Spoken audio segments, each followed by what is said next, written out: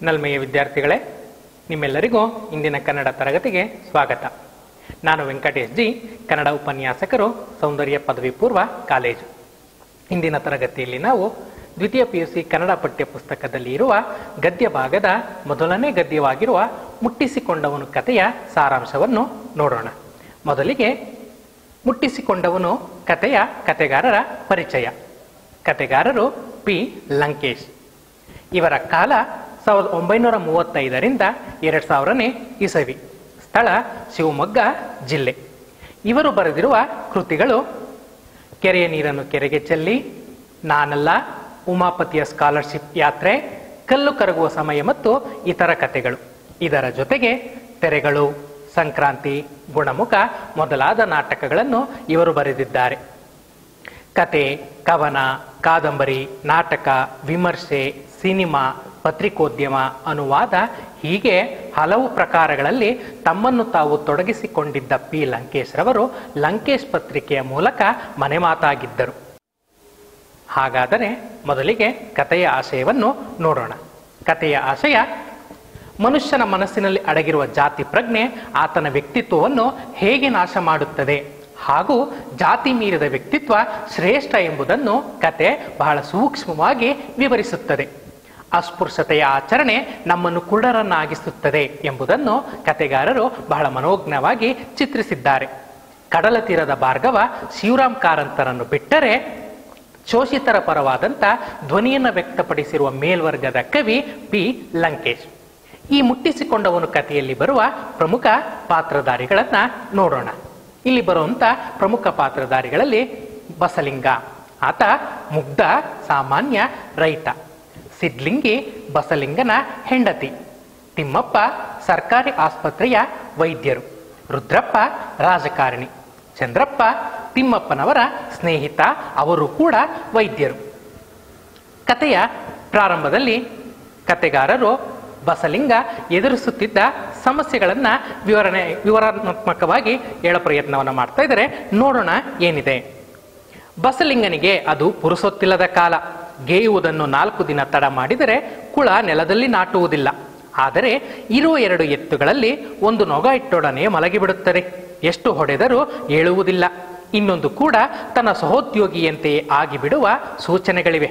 ಮಲಗಿದ್ದು ಒಂದು ಏಟು ಕೊಟ್ಟೊಡನೆ ಏಳುತ್ತದೆ.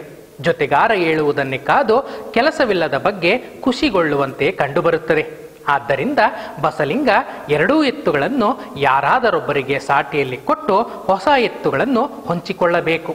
ಮಗುವಿಗೆ ಮೈಯಲ್ಲಿ ಸರಿಯಿಲ್ಲ, ಶಿವನೂರು ಸ್ವಾಮಿಗಳ ಬಳಿ ತೋರಿಸಬೇಕು ಎಂದು ಹೆಂಡತಿ ಸಿದ್ಲಿಂಗಿ ಹೇಳುತ್ತಲೇ ಇದ್ದಾಳೆ. ಈ ನಡುವೆ ಆತನಿಗೆ ಕಾಣಿಸಿಕೊಂಡಂತ ತೊಂದರೆ ಇಷ್ಟೊಂದು ಘಾಸಿಗೊಳಿಸಿತೆಂದು ಬಸಲಿಂಗ ಊಹಿಸಿರಲಿಲ್ಲ. ತನ್ನ ಮಲಗುವ ಎತ್ತುಗಳನ್ನು ಸಾಟಿ ಮಾಡಲು ಹೇಳಬೇಕಾದ ಸುಳ್ಳು ಅವನ ತಲೆಯನ್ನು ತಿನ್ನತೊಡಗಿತು. ಸುಳ್ಳು ಹೇಳಲು ಬೇಕಾದ ಛಾತಿ, ಮಾತುಗಾರಿಕೆ ಅವನಲ್ಲಿ ಇರಲಿಲ್ಲ. ಎತ್ತುಗಳ ಬಗ್ಗೆ ಹೇಳಲು ಒಳ್ಳೆಯದನ್ನು ಲೆಕ್ಕ ಹಾಕಿದಂತೆಲ್ಲ ತಲೆ ಬಿಸಿಯಾಗುತ್ತಿತ್ತು. ಬಸಲಿಂಗನಿಗೆ ತನ್ನ ನೆಲವನ್ನ ಉಳುಮೆ ಮಾಡುವಂತ ಸಮಸ್ಯೆ ಇರುತ್ತೆ. ಜೊತೆಗೆ ನೆಲವನ್ನ ಉಳುಮೆ ಮಾಡಬೇಕಾದ್ರೆ ಇದ್ದಂತ ಎತ್ತುಗಳು ಸಹಕಾರವನ್ನ ನೀಡ್ತಾ ಇರಲಿಲ್ಲ. ಒಂದು ಎತ್ತು ಒಲ ಉಳೋದಕ್ಕೆ ಅದು ತಯಾರಿ ತಗೊಂಡ್ರೆ ಮತ್ತೊಂದು ಎತ್ತು ಅಸಹಕಾರವನ್ನ ಕೊಡ್ತಾ ಇತ್ತು. ಜೊತೆಗೆ ಆತ ಎತ್ತುಗಳನ್ನ ಯಾರಾದ್ರೂ ಒಬ್ಬರಿಗೆ ಸಾಟಿ ಮಾಡಬೇಕು ಅಂದ್ರೆ ಬದಲಾವಣೆ ಮಾಡಬೇಕು ಅಂತ ಅನ್ಕೊಂಡ. ಆದ್ರೆ ಯಾರು ಎತ್ತುಗಳ ಬಗ್ಗೆ ಕೇಳಿದ್ರೆ ಎತ್ತುಗಳ ಬಗ್ಗೆ ಏನ್ ಹೇಳೋಣ, ಒಳ್ಳೆ ವಿಷಯ ಹೇಳೋದಕ್ಕೆ ಆತನಿಗೆ ಯಾವುದು ಕೂಡ ಸಿಗ್ತಾ ಇರಲಿಲ್ಲ. ಅಷ್ಟೇ ಅಲ್ಲ, ನಮ್ಮಲ್ಲಿರ್ತಕ್ಕಂಥ ಯಾವುದೇ ಒಂದು ವಸ್ತುಗಳನ್ನ ಯಾರಾದ್ರೂ ಒಬ್ರಿಗೆ ಮಾರಾಟ ಮಾಡಬೇಕು ಅಂತಂದ್ರೆ ಕೆಲವೊಂದಷ್ಟು ವಿಷಯಗಳನ್ನ ನಾವು ವೈಭವೀಕರಿಸಿ ಹೇಳ್ಬೇಕಾಗತ್ತೆ. ಆದ್ರೆ ಇಲ್ಲಿ ಬಸಲಿಂಗ ಎತ್ತುಗಳನ್ನ ಮಾರಾಟ ಮಾಡೋದಕ್ಕೆ ಬೇಕಾದಂತ ಮಾತುಗಾರಿಕೆ ಆಗ್ಲಿ ಸುಳ್ಳಾಗ್ಲಿ ಆತನಲ್ಲಿ ಇರಲಿಲ್ಲ. ಯಾರೇ ಎತ್ತುಗಳ ಬಗ್ಗೆ ಒಳ್ಳೆಯದನ್ನ ಕೇಳಿದ್ರೆ ಒಳ್ಳೆಯ ವಿಷಯಗಳು ಆತನ ಬಳಿ ಒಂದು ಇರಲಿಲ್ಲ. ಈ ಸಮಸ್ಯೆಗಳ ನಡುವೆ ಆತನ ಮಡದಿ ಸಿದ್ಲಿಂಗಿ ಮಗುವಿಗೆ ಮೈಯಲ್ಲಿ ಹುಷಾರಿಲ್ಲ, ಕೆಮ್ಮು ಹೋಗ್ತಾನೆ ಇಲ್ಲ, ಸ್ವಾಮಿಗಳ ಬಳಿ ತೋರಿಸ್ಬೇಕು ಅಂತ ತನ್ನ ಸಮಸ್ಯೆಗಳನ್ನು ಕೂಡ ಹೇಳ್ಕೊಳ್ತಾ ಇದ್ದಾಳೆ. ಹೀಗೆ ಬಸಲಿಂಗ ಸಮಸ್ಯೆಗಳ ಸುಳಿಯಲ್ಲಿ ಸಿಕ್ಕಾಕಿಕೊಂಡಿರ್ತಾನೆ. ಹೀಗಿರ್ಬೇಕಾದ್ರೆ ಆತನಿಗೆ ಮತ್ತೂ ಒಂದು ಸಮಸ್ಯೆ ಕಾಣುತ್ತೆ. ಆ ಸಮಸ್ಯೆ ಆತನನ್ನ ಇಷ್ಟೊಂದು ಬಾಧಿಸಬಹುದು ಅಂತ ಆತ ಊಹೆ ಕೂಡ ಮಾಡಿರಲಿಲ್ಲ. ಎಲ್ಲ ಸಮಸ್ಯೆಗಳ ನಡುವೆ ಈ ಸಮಸ್ಯೆ ಕೂಡ ಆತನಿಗೆ ಹೆಚ್ಚೆಚ್ಚಾಗಿ ಕಾಣಿಸ್ತಾ ಹೋಗ್ತಾ ಇದೆ. ಏನಪ್ಪ ಆತನಿಗೆ ಕಂಡಂತ ಸಮಸ್ಯೆ ಅಂತಂದ್ರೆ ಅದು ಆತನ ಎಡಗಣ್ಣಿನಲ್ಲಿ ಉಂಟಾದಂತಹ ನೋವು. ಇದುವರೆಗೂ ಇದ್ದಂತ ಎಲ್ಲಾ ಸಮಸ್ಯೆಗಳಿಗಿಂತ ಆತನ ಎಡಗಣ್ಣಿನ ಸಮಸ್ಯೆಯೇ ಆತನಿಗೆ ದೊಡ್ಡದಾಗಿ ಕಾಣ್ತಾ ಇದೆ. ಪ್ರಾರಂಭದಲ್ಲಿ ಆತ ಕಣ್ಣು ಬೇನೆ ಇರಬಹುದು ಅಂತ ನೆಗ್ಲೆಕ್ಟ್ ಮಾಡ್ತಾ ಹೋಗ್ತಾ ಇದ್ದ. ಆದ್ರೆ ಅದು ಯಾಕೋ ಆತನನ್ನ ಬಾಧಿಸೋದಕ್ಕೆ ಶುರು ಮಾಡುತ್ತೆ. ಆ ಸಂದರ್ಭದಲ್ಲಿ ನಗರದಲ್ಲಿರುವಂತ ಬೇರೆ ಬೇರೆ ವೈದ್ಯರ ಬಳಿ ತನ್ನ ಕಣ್ಣನ್ನ ತೋರಿಸ್ಕೊಳ್ತಾನೆ. ಆ ಡಾಕ್ಟರ್ಗಳು ಕೊಟ್ಟಂತ ಲೇಹ್ಯವನ್ನ ಔಷಧಿಯನ್ನ ಹಚ್ಕೊಂಡ್ರೂ ಕೂಡ ಆತನ ಕಣ್ಣಿನ ನೋವು ಕಡಿಮೆ ಆಗ್ಲೇ ಇಲ್ಲ. ತನ್ನ ಕಣ್ಣಿನ ನೋವು ಕಡಿಮೆ ಆಗಿಲ್ಲ ಅಂತ ಮಡದಿ ಸಿದ್ಲಿಂಗಿ ಬಳಿ ಹೇಳಿದ್ರೆ ಆಕೆ ಅದನ್ನ ನಂಬ್ತಾನೆ ಇರಲಿಲ್ಲ. ಕೊನೆಗೆ ಆತ ಏನ್ ಮಾಡ್ತಾನೆ, ತನ್ನ ಕಣ್ಣಿನ ನೋವಿನ ಬಗ್ಗೆ ಊರಿನ ಜನಗಳ ನಡುವೆ ಮಾತಾಡ್ಕೊಳ್ತಾನೆ. ಆಗ ಯಾರೋ ಒಬ್ಬರು ಒಂದು ಸಲಹೆಯನ್ನ ಕೊಡ್ತಾರೆ. ಬಸಲಿಂಗ, ನೀನ್ಯಾಕೆ ಸರ್ಕಾರಿ ಆಸ್ಪತ್ರೆಗೆ ಒಮ್ಮೆ ನಿನ್ನ ಕಣ್ಣನ್ನ ತೋರಿಸ್ಬಾರ್ದು? ಸರ್ಕಾರಿ ಆಸ್ಪತ್ರೆಗೆ ಕಣ್ಣನ್ನ ತೋರಿಸು ಅಂತ ಅಂದಾಗ ಸಹಜವಾಗಿ ಬಸಲಿಂಗ ನಮ್ಮ ನಿಮ್ಗಳ ತರನೇ ಸರ್ಕಾರಿ ಆಸ್ಪತ್ರೆ ಅಂದ್ರೆ ದಿಕ್ಕು ದಿವಾಳಿ ಇಲ್ಲದವರು ಹೋಗುವ ಜಾಗ. ನಾವು ಕೂಡ ಅದೇ ರೀತಿ ಅನ್ಕೊಂಡಿರ್ತಕ್ಕಂಥದ್ದು. ಸರ್ಕಾರಿ ಆಸ್ಪತ್ರೆ ಅಂದ್ರೆ ನಿರ್ಗತಿಕರು ಬಡವರು ಹೋಗ್ತಕ್ಕಂಥ ಜಾಗ. ಹಾಗಾಗಿ ಬಸಲಿಂಗ ಕೂಡ ಅದೇ ರೀತಿ ಅನ್ಕೊಂಡಿದ್ದ. ಆದ್ರೆ ಸರ್ಕಾರಿ ಆಸ್ಪತ್ರೆಯ ಡಾಕ್ಟರ್ ತಿಮ್ಮಪ್ಪನವರ ಬಗ್ಗೆ ಜನ ಒಳ್ಳೊಳ್ಳೆ ಮಾತನ್ನ ಹೇಳಿದ್ರು. ಆ ಕಾರಣಕ್ಕೋಸ್ಕರ ಆತ ಸರ್ಕಾರಿ ಆಸ್ಪತ್ರೆಗೆ ಹೋಗೋದು ಅಂತ ನಿರ್ಧಾರ ಮಾಡ್ತಾನೆ. ನಿರ್ಧಾರ ಮಾಡಿ ಸರ್ಕಾರಿ ಆಸ್ಪತ್ರೆಯ ಡಾಕ್ಟರ್ ತಿಮ್ಮಪ್ಪನವರ ಬಳಿ ತೆರಳ್ತಾನೆ. ಡಾಕ್ಟರ್ ತಿಮ್ಮಪ್ಪ ಬಹಳ ಪ್ರಸಿದ್ಧಿ ಪಡೆದಂತ ವೈದ್ಯರು, ಬಿಡುವಿಲ್ಲದಂತ ವೈದ್ಯರು. ಎಲ್ಲರೂ ಆತನಿಗಾಗೆ ಕಾಯ್ತಾ ಇದ್ರು. ಅಷ್ಟರ ಮಟ್ಟಕ್ಕೆ ಅವರು ಪ್ರಸಿದ್ಧಿಯನ್ನ ಪಡೆದಿದ್ರು. ಆ ಡಾಕ್ಟರ್ ತಿಮ್ಮಪ್ಪನವರು ತನ್ನ ಬಳಿ ಬಂದಂತ ರೋಗಿಗಳನ್ನ ನೋಡುವಂತ ವಿಧಾನನೇ ಬೇರೆ. ಯಾಕಂತಂದ್ರೆ ಕೆಲವೊಂದಷ್ಟು ಡಾಕ್ಟರ್ಗಳು ಎಂತ ಸಣ್ಣ ಮೆಡಿಸಿನ್ ಕೊಟ್ಟರು ಕೂಡ ನಮಗೆ ಕಾಯಿಲೆ ವಾಸಿ ಆಗುತ್ತೆ. ಯಾಕೆ ಅಂತಂದ್ರೆ ಅವರು ರೋಗಿಗಳನ್ನ ಮಾತಾಡಿಸೋ ವಿಧಾನದಿಂದ, ಅವ್ರು ಮಾತಾಡ್ಸಿದ್ರೇನೆ ನಮ್ಗೆ ಅರ್ಧ ಕಾಯಿಲೆ ವಾಸಿ ಆಯ್ತು ಅನ್ನೋ ಭಾವನೆ ಬರುತ್ತೆ.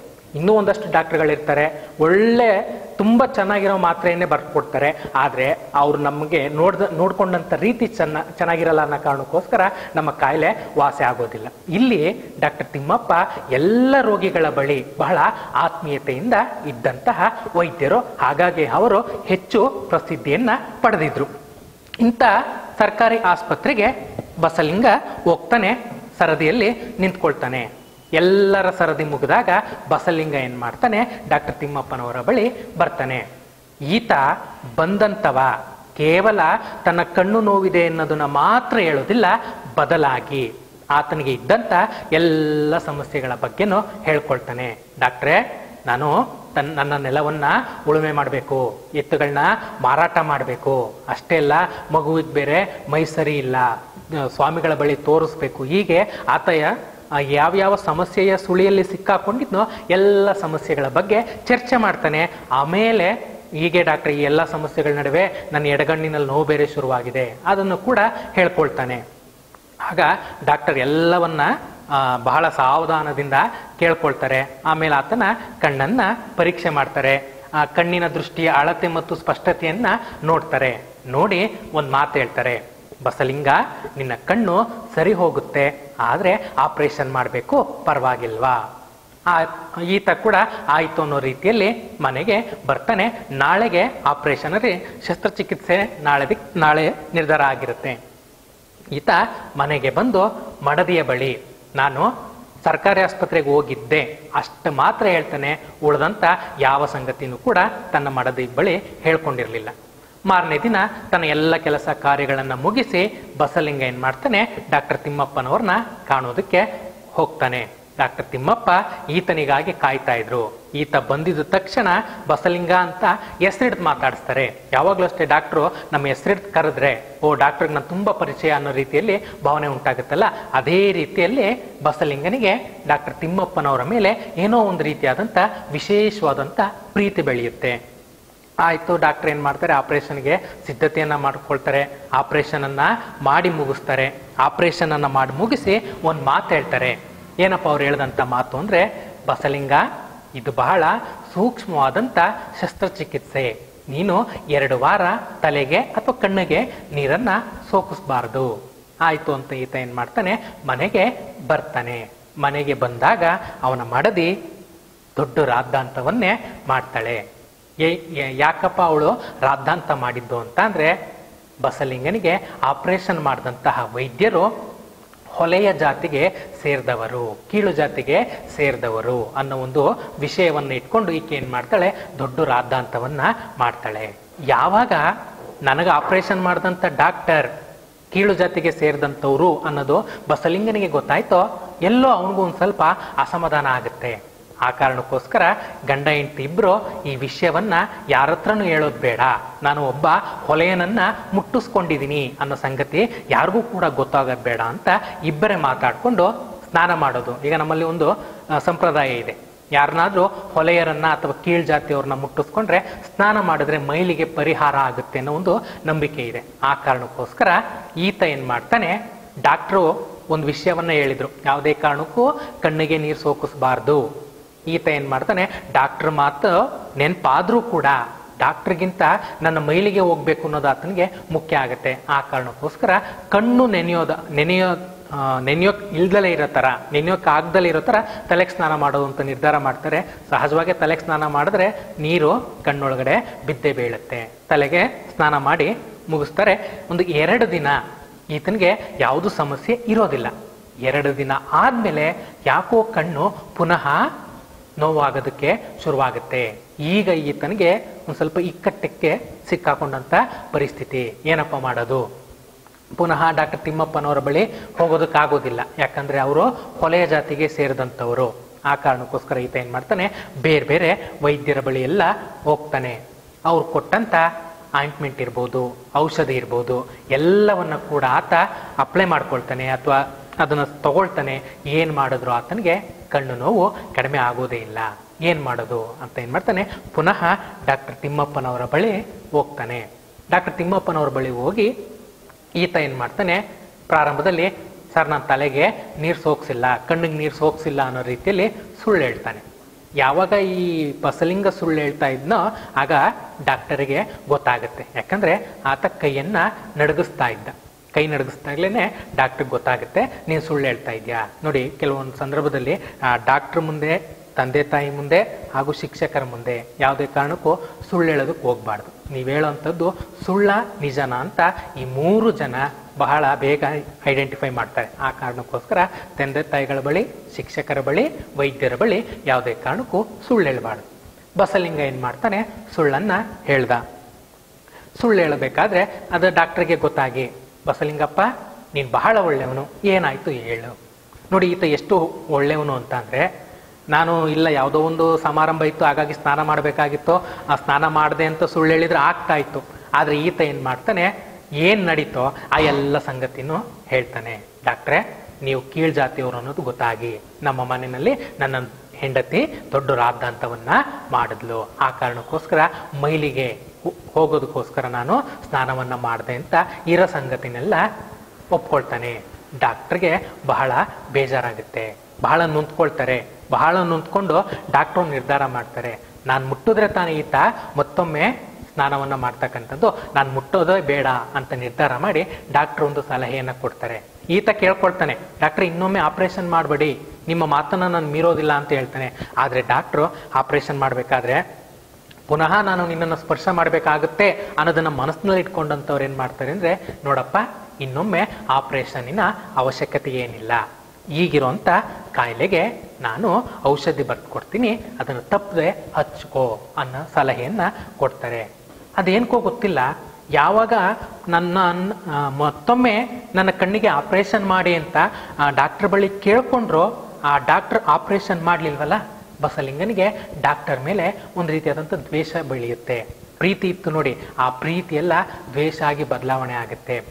ಅಷ್ಟೇ ಅಲ್ಲ, ಈತನಿಗೆ ಪರಿಸ್ಥಿತಿ ಏನಾಗಿದೆ ಅಂತಂದ್ರೆ, ದ್ವೇಷ ಬೆಳೆಸ್ಕೊಳ್ತಾನೆ, ಜೊತೆಗೆ ಊರಿನ ಜನಗಳಿಗೆಲ್ಲ ನನ್ನ ಕಣ್ಣೋಗೋದಕ್ಕೆ ಡಾಕ್ಟರ್ ತಿಮ್ಮಪ್ಪನವರೇ ಕಾರಣ ಅಂತ ಸುಳ್ಳು ಹೇಳೋದಕ್ಕೆ ಪ್ರಾರಂಭ ಮಾಡ್ತಾನೆ. ಯಾರು ಡಾಕ್ಟರ್ ತಿಮ್ಮಪ್ಪನವ್ರ ಬಗ್ಗೆ ಏನೇ ಕೇಳಿದ್ರು ಅವ್ರು ಸರಿ ಇಲ್ಲ, ಅವ್ರು ಸರಿ ಇಲ್ಲ, ಅವ್ರು ಸರಿ ಇಲ್ಲ, ಇದನ್ನ ಸುಳ್ಳನ್ನ ಹೇಳಿ ಹೇಳಿ ಹೇಳಿ ಅವನು ಹೇಳ್ತಾ ಇರೋದೇ ನಿಜ ಅನ್ನೋ ಮಟ್ಟಕ್ಕೆ ಆತ ಬೆಳೀತಾ ಇದ್ದಾನೆ. ನೋಡಿ, ಮುಂಚೆ ಇದ್ದಂಥ ಬಸಲಿಂಗ ಬಹಳ ಮುಗ್ಧ ಆಗಿದ್ದ, ಒಂದು ಕೂಡ ಸುಳ್ಳು ಹೇಳ್ತಾ ಇರಲಿಲ್ಲ, ಆತ ಎಲ್ಲವನ್ನು ಕೂಡ ಒಪ್ಕೊಳ್ತಾ ಇದ್ದ. ಇಲ್ಲೇನಾಗಿದೆ ಅಂತಂದ್ರೆ ಸುಳ್ಳು ಹೇಳೋದನ್ನ ಕಲ್ತಿದ್ದಾನೆ.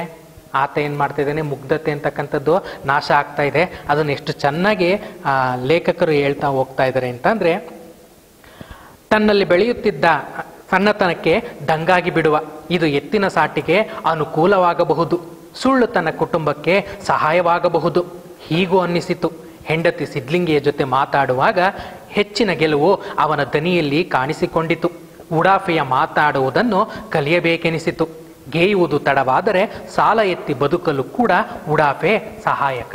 ನೋಡಿ, ಮುಂಚೆ ನೆಲವನ್ನ ಉಳುಮೆ ಮಾಡಿಲ್ಲ ಅಂತ ಯೋಚನೆ ಮಾಡ್ತಾ ಇದ್ದ, ಎತ್ತುಗಳನ್ನ ಮಾರಾಟ ಮಾಡಬೇಕಾದ್ರೆ ಸುಳ್ಳು ಹೇಳ್ಬೇಕಲ್ಲಪ್ಪ ಅಂತ ಯೋಚನೆ ಮಾಡ್ತಾ ಇದ್ದ. ಇವಾಗ ಏನಾಗಿದೆ ಅಂದ್ರೆ, ನೆಲ ಉಳುಮೆ ಮಾಡಲಿಲ್ಲ ಅಂದ್ರೆ ಏನಾಗುತ್ತೆ, ಯಾರ ಹತ್ರನಾದ್ರೂ ಸಾಲ ಎತ್ಕೊಂಡು ನನ್ನ ಜೀವನ ನಡೆಸಬಹುದು ಅನ್ನೋ ಮನಸ್ಥಿತಿಗೆ ಬಸಲಿಂಗ ಸಂಪೂರ್ಣವಾಗಿ ಬದಲಾವಣೆಯನ್ನ ಹೊಂದುತ್ತಾ ಇದ್ದಾನೆ. ಮುಗ್ಧನಾಗಿದ್ದಂಥವನು ಉಡಾಫೆಯ ಶೈಲಿಯನ್ನ ಕಲ್ತ್ಕೊಳ್ತಾ ಇದ್ದಾನೆ. ಇದಿಷ್ಟೇ ಆಗಿದ್ರೆ ಏನು ಸಮಸ್ಯೆ ಆಗ್ತಿರ್ಲಿಲ್ಲ. ಬಸಲಿಂಗನ ಉಡಾಫೆ, ಬಸಲಿಂಗನ ಸೋಂಬೇರಿತನ, ಬಸಲಿಂಗನ ಸುಳ್ಳು ಏನಾಗುತ್ತೆ, ಆತನ ಎಡಗಣ್ಣು ಪೂರ್ತಿ ಇಲ್ದಲೇ ಇರುವಂತ ಪರಿಸ್ಥಿತಿಗೆ ಹೋಗುತ್ತೆ. ಕೇವಲ ಎಡಗಣ್ಣು ಮಾತ್ರ ಹೋಗೋದಷ್ಟೇ ಅಲ್ಲ, ಇಡೀ ಆತನ ವ್ಯಕ್ತಿತ್ವವೇ ಬದಲಾವಣೆಗೆ ಒಳಗಾಗುತ್ತೆ. ಸಂಪೂರ್ಣವಾಗಿ ಬದಲಾಗಿದ್ದಂಥ ಬಸಲಿಂಗ ಈ ಬಾರಿ ಏನ್ ಮಾಡ್ತಾನೆ, ಏನು ಊರಿಗೆಲ್ಲ ಡಾಕ್ಟರ್ ತಿಮ್ಮಪ್ಪನವರೇ ಇರೋದು, ಬೇರೆ ಯಾರು ಇಲ್ವಾ ಅಂತ ಆತ ನಿರ್ಧಾರ ಮಾಡ್ಕೊಂಡವನು ತನ್ನ ಸ್ನೇಹಿತ ರುದ್ರಪ್ಪನ ಜೊತೆ ಸೇರಿ, ರಾಜಕಾರಣಿ ರುದ್ರಪ್ಪನ ಜೊತೆ ಸೇರಿ ಬೇರೆ ಬೇರೆ ವೈದ್ಯರನ್ನ ಸಂಪರ್ಕ ಮಾಡ್ತಾನೆ. ಆ ವೈದ್ಯರು ತಮ್ಮ ವೈದ್ಯಕೀಯ ಪವಾಡನೆಲ್ಲ ವಿವರಿಸ್ತಾರೆ. ಜೊತೆಗೆ ಆ ಡಾಕ್ಟರ್ ತಿಮ್ಮಪ್ಪನವ್ರ ಬಗ್ಗೆ ಕೆಟ್ಟದಾಗೆ ಹೇಳ್ತಾರೆ. ಅವರು ಸರಿ ಇಲ್ಲ, ಅವ್ರಿಗೆ ಆಪರೇಷನ್ ಮಾಡೋಂಥ ಅವಶ್ಯಕತೆ ಏನಿರಲಿಲ್ಲ, ಆದರೂ ಆಪರೇಷನ್ ಮಾಡಿದ್ದಾರೆ ಅನ್ನೋ ರೀತಿಯಲ್ಲೆಲ್ಲ ಹೇಳ್ತಾರೆ. ಏನೇ ಆದರೂ ಕೂಡ ಆತನ ಎಡಗಣ್ಣು ಪೂರ್ತಿಯಾಗಿ ಹೋಗುತ್ತೆ. ಅದನ್ನ ವಾಸಿ ಮಾಡೋದಕ್ಕೆ ಯಾರ ಕೈಲೂ ಆಗಲಿಲ್ಲ. ಜೊತೆಗೆ ಎಡಗಣ್ಣು ಕಳ್ಕೊಳ್ಳೋದ್ರ ಜೊತೆಗೆ ಆತನಿಗೆ ಬಲಗಣ್ಣಿನಲ್ಲಿ ನೋವು ಶುರುವಾಗುತ್ತೆ. ಈಗ ಒಂದು ಸ್ವಲ್ಪ ಆತ ಇಕ್ಕಟ್ಟಕ್ಕೆ ಸಿಗಾಕೊಳ್ತಾನೆ. ಎಲ್ಲ ಬೇರೆ ಬೇರೆ ಡಾಕ್ಟರ್ಗಳನ್ನ ಕಾಣ್ತಾನೆ. ಯಾವ ಡಾಕ್ಟರ್ಗಳು ಕೊಟ್ಟಂತ ಆ ಮದ್ದು ಆತನ ಬಲಗಣ್ಣನ್ನ ನೋವನ್ನ ಕಡಿಮೆ ಮಾಡಲಿಲ್ಲ. ಪುನಃ ಏನ್ ಮಾಡ್ತಾನೆ, ತನ್ನ ಉಡಾಫೆ ಶೈಲಿಯಲ್ಲಿಯೇ ನೋಡೋಣ ಮತ್ತೊಮ್ಮೆ ಡಾಕ್ಟರ್ ತಿಮ್ಮಪ್ಪನವ್ರ ಬಳಿನೇ ಹೋಗೋಣ ಅಂತ ಏನ್ ಮಾಡ್ತಾನೆ, ಒಂದು ಕಣ್ಣನ್ನ ಕಳ್ಕೊಂಡು ಇನ್ನೊಂದು ಕಣ್ಣಿಗೆ ನೋವು ಪ್ರಾರಂಭ ಆಗಿರುತ್ತಲ್ಲ, ಆತನ ಬಲಗಣ್ಣನ್ನ ತೋರಿಸೋದಕ್ಕೆ ಡಾಕ್ಟರ್ ತಿಮ್ಮಪ್ಪನವರ ಬಳಿ ಹೋಗ್ತಾನೆ. ಆ ಡಾಕ್ಟರ್ ತಿಮ್ಮಪ್ಪ ಬಹಳ ಪ್ರೀತಿಯಿಂದನೇ ಆತನನ್ನ ಕಾಣ್ತಾರೆ. ಆದ್ರೆ ಈತನೇ ಪ್ರೀತಿಯಿಂದ ಕಾಣೋದಿಲ್ಲ. ಉಡಾಫೆ ಶೈಲಿಯಲ್ಲಿ ಡಾಕ್ಟರ್ನ ಮಾತಾಡ್ತಾನೆ. ಡಾಕ್ಟ್ರೇ, ನೋಡಿ ನನ್ನ ಕಣ್ಣು ಸರಿ ಮಾಡಿ. ಸಂಪೂರ್ಣವಾಗಿ ಚೇಂಜ್ ಆಗಿರ್ತಾನೆ. ನೋಡಿ, ಮುಂಚೆ ನೋಡಿದಂಥ ಬಸಲಿಂಗ ಎಷ್ಟು ಮುಗ್ಧನಾಗಿದ್ದ, ತನ್ನ ಸಮಸ್ಯೆಗಳ ಬಗ್ಗೆ ಎಲ್ಲ ಹೇಳ್ಕೊಳ್ತಾ ಇದ್ದ. ಆದ್ರೆ ಇಲ್ಲಿ ಸಂಪೂರ್ಣವಾಗಿ ಚೇಂಜ್ ಆಗಿರುವಂತ ಬಸಲಿಂಗನನ್ನ ನೋಡಿ ಡಾಕ್ಟರ್ ಬಹಳ ನೊಂದ್ಕೊಳ್ತಾರೆ.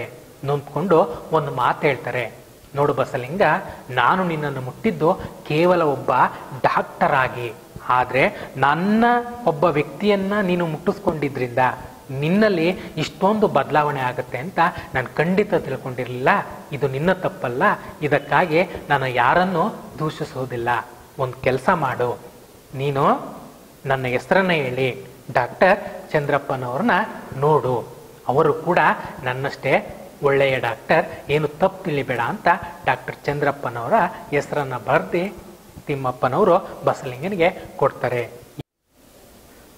ಹೊರಗೆ ಬಂದಂತ ಬಸಲಿಂಗ ಡಾಕ್ಟರ್ ತಿಮ್ಮಪ್ಪನವರ ಸಲಹೆಯಂತೆ ಚಂದ್ರಪ್ಪನವ್ರನ್ನ ಕಾಣೋದಕ್ಕೆ ಹೋಗ್ತಾನೆ. ಚಂದ್ರಪ್ಪನವರ ಬಳಿ ತನ್ನ ಎಲ್ಲ ವೃತ್ತಾಂತವನ್ನ ತಿರುಚು ಮರಿಚಿ ಹೇಳ್ತದೆ. ಅಂದ್ರೆ ನನ್ನ ಕಣ್ಣು ಹೋಗೋದಕ್ಕೆ ಡಾಕ್ಟರ್ ತಿಮ್ಮಪ್ಪನವರೇ ಕಾರಣ ಅನ್ನೋ ರೀತಿಯಲ್ಲಿ ಕಥೆಯನ್ನ ಹೇಳ್ತಾನೆ. ಇದನ್ನ ಕೇಳಿದಂತ ಚಂದ್ರಪ್ಪ ಒಂದು ಮಾತು ಹೇಳ್ತಾರೆ, ನೋಡು ಬಸಲಿಂಗ, ನಮ್ಮ ವೈದ್ಯ ಲೋಕಬಲ್ಲ ಅತ್ಯಂತ ಪ್ರಾಮಾಣಿಕ ಹಾಗೂ ಪ್ರತಿಭಾವಂತ ಡಾಕ್ಟರ್ ತಿಮ್ಮಪ್ಪ. ನಿನ್ನ ಕಣ್ಣಿನ ರೋಗ ಅವರ ವಲಯಕ್ಕೆ ಸೇರಿರುವಂಥದ್ದು. ನೀನು ಅವರನ್ನು ನೋಡಿದರೆ ಮಾತ್ರ ಇರುವ ಒಂದು ಕಣ್ಣು ಉಳಿಯುತ್ತೆ ಅನ್ನೋ ಮಾತನ್ನ ಹೇಳ್ತಾರೆ. ಯಾವಾಗ ಡಾಕ್ಟರ್ ಚಂದ್ರಪ್ಪ ಈ ಮಾತನ್ನ ಹೇಳ್ತಾರೋ ಬಸಲಿಂಗನಿಗೆ ಆಕಾಶನೇ ತಲೆ ಮೇಲೆ ಬಿದ್ದಂತ ಅನುಭವ. ತಾನು ಮಾಡಿದಂತ ಎಲ್ಲ ತಪ್ಪಿನ ಅರಿವು ಬಸಲಿಂಗನಿಗೆ ಆಗುತ್ತೆ. ವಿಧಿ ಇಲ್ಲದೇನೆ ಪುನಃ ಏನ್ ಮಾಡ್ತಾನೆ, ಡಾಕ್ಟರ್ ಡಾಕ್ಟರ್ ತಿಮ್ಮಪ್ಪನವ್ರನ್ನ ಕಾಣೋದಕ್ಕೆ ಹೋಗ್ತಾನೆ. ಆಗ ಡಾಕ್ಟರ್ ತಿಮ್ಮಪ್ಪನವ್ರನ್ನ ನೋಡಿ ದಯವಿಟ್ಟು ನನ್ನ ಕಣ್ಣನ್ನ ಉಳಿಸಿ ಅನ್ನೋ ರೀತಿಯಲ್ಲಿ ಏನ್ ಮಾಡ್ತಾನೆ, ನೋಡ್ತಾನೆ, ಅಳೋದಕ್ಕೆ ಶುರು ಮಾಡ್ತಾನೆ. ಇವ್ರಿಗೂ ಕೂಡ ಅಷ್ಟೇ ಡಾಕ್ಟರ್ ತಿಮ್ಮಪ್ಪನವ್ರಿಗೆ ಬಸಲಿಂಗನ ಮೇಲೆ ಒಂದು ವಿಶೇಷವಾದಂಥ ಪ್ರೀತಿ ಇತ್ತು. ಆ ಕಾರಣಕ್ಕೋಸ್ಕರ ಈ ಡಾಕ್ಟರ್ ಏನ್ ಮಾಡ್ತಾರೆ, ಪುನಃ ಒಂದು ಮಾತನ್ನ ಹೇಳ್ತಾರೆ, ನೋಡು ಈ ಬಾರಿ ನಾನು ಆಪರೇಷನ್ ಅನ್ನ ಮಾಡ್ತೀನಿ, ದಯವಿಟ್ಟು ನೀನು ತಲೆಗೆ ನೀರನ್ನ ಸೋಕಿಸಬಾರ್ದು ಅನ್ನೋ ಸಂಗತಿಯನ್ನ ಹೇಳ್ತಾರೆ. ಶಸ್ತ್ರಚಿಕಿತ್ಸೆಗೆ ಸಿದ್ಧತೆಯನ್ನ ಮಾಡ್ಕೊಳ್ತಾರೆ. ಸುಳ್ಳುಗಳಿಂದ ಮುಕ್ತನಾದಂಥ ಬಸಲಿಂಗ ಆಪರೇಷನ್ಗೆ ಸಿದ್ಧನಾಗ್ತಾನೆ. ನೋಡಿ, ಇದು ಕೇವಲ ಒಂದು ಕಾಲ್ಪನಿಕ ಕಥೆಯಲ್ಲ, ಇದು ವಾಸ್ತವದಲ್ಲಿ ನಡೆದಂತಹ ಕತೆ. ಕನ್ನಡದ ಹೆಸರಾಂತ ಬರಹಗಾರ್ತಿ BT ಜಾಹ್ನವಿಯವರ ತಂದೆ ತಿಪ್ಪೇಸ್ವಾಮಿ ಅವರು ತಮ್ಮ ಜೀವನದಲ್ಲಿ ನಡೆದಂಥ ಅನುಭವವನ್ನು P. ಲಂಕೇಶ್ರವರ ಬಳಿ ಪ್ರಸ್ತಾಪ ಮಾಡಿರ್ತಾರೆ. ಅವರು ತಮ್ಮ ಲಂಕೇಶ್ ಪತ್ರಿಕೆಯಲ್ಲಿ ಈ ಕಥೆಯನ್ನ ಬರೀತಾ ಹೋಗ್ತಾರೆ. ಕೊನೆಗೆ ಕಲ್ಲು ಕರಗುವ ಸಮಯ ಮತ್ತು ಇತರ ಕಥಾ ಸಂಕಲನಕ್ಕೆ ಈ ಕಥೆಯನ್ನ ಸೇರಿಸ್ತಾರೆ. ಈ ಕಥಾ ಸಂಕಲನಕ್ಕೆ ಕೇಂದ್ರ ಸಾಹಿತ್ಯ ಅಕಾಡೆಮಿ ಪ್ರಶಸ್ತಿ ಕೂಡ ಬಂದಿರುವಂಥದ್ದು. ಈ ಕಥೆಯಿಂದ ನಾವು ತಿಳ್ಕೊಳ್ಬಹುದಾದಂಥ ಸಂಗತಿ ಏನು ಅಂದ್ರೆ, ಈ ಜಾತಿ ಪದ್ಧತಿ ಅಸ್ಪೃಶ್ಯತೆಯನ್ನ ನಾವು ಆಚರಣೆ ಮಾಡಿದ್ದೇ ಆದ್ರೆ ಬಸಲಿಂಗ ಹೇಗೆ ತನ್ನ ಒಂದು ಕಣ್ಣನ್ನ ಕಳ್ಕೊಳ್ತಾನೋ, ಭಾರತೀಯರಾದಂಥ ನಾವು ಕೂಡ ಅಷ್ಟೇ ನಮ್ಮ ಅಂತರಂಗದ ಕಣ್ಣನ್ನ ಕಳ್ಕೊಳ್ತೀವಿ ಅನ್ನೋ ಸಂಗತಿಯನ್ನ P. ಲಂಕೇಶ್ರವರು ಬಹಳ ಸೂಕ್ಷ್ಮವಾಗಿ ವಿವರಿಸ್ತಾ ಹೋಗ್ತಾರೆ.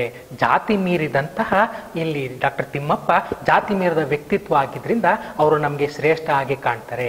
ಜಾತಿ ಅಂತಕ್ಕಂಥದ್ದು ನಮ್ಮನ್ನ ಬಿಟ್ಟರು ನಮ್ಮನ್ನ ಜಾತಿ ಬಿಡೋದಿಲ್ಲ. ಆ ಮಟ್ಟಕ್ಕೆ ಇವತ್ತು ನಾವು ತಲುಪಿದ್ದೀವಿ. ನಾವು ಸಾಧ್ಯವಾದಷ್ಟು ಶಿಕ್ಷಣ ಪಡೆದಂಥವರು ಜಾತಿಯಿಂದ ನಾವು ಅದನ್ನು ದೂರ ತಳ್ಳಬೇಕು ಅನ್ನೋದೇ ಈ ಒಂದು ಕಥೆಯ ಸಾರಾಂಶ. ಈ ಇಡೀ ಕಥೆಯನ್ನ ನಿಮಗೆ ಟೆಕ್ಸ್ಟ್ ಆಗಿ PDF ಮುಖಾಂತರ ನಿಮ್ಮ ಗ್ರೂಪ್ಗೆ ಕಳಿಸಿರ್ತೀವಿ. ಎಲ್ರಿಗೂ ವಂದನೆಗಳು.